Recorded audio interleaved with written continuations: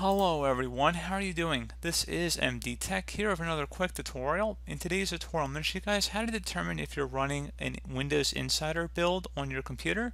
So this should hopefully be a pretty straightforward process, guys. And without further ado, let's go ahead and jump right into it.